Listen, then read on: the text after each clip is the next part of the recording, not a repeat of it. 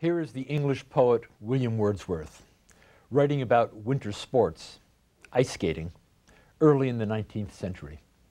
The passage is in the first book of Wordsworth's poem, The Prelude. For me, it was a time of rapture. Clear and loud, the village clock tolled 6.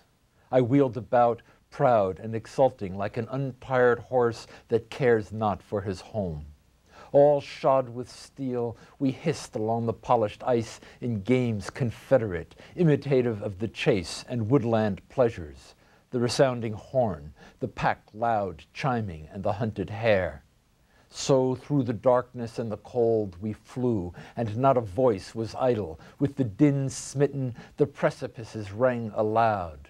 The leafless trees and every icy crag tinkled like iron, while far distant hills into the tumult sent an alien sound of melancholy, not unnoticed, while the stars eastward were sparkling clear, and in the west the orange sky of evening died away.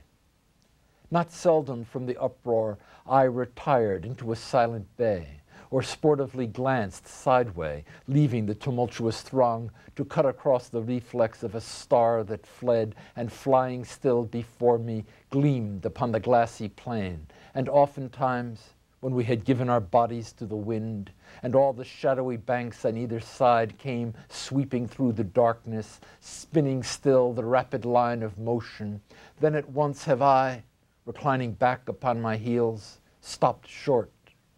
Yet still the solitary cliffs wheeled by me, even as if the earth had rolled with visible motion her diurnal round.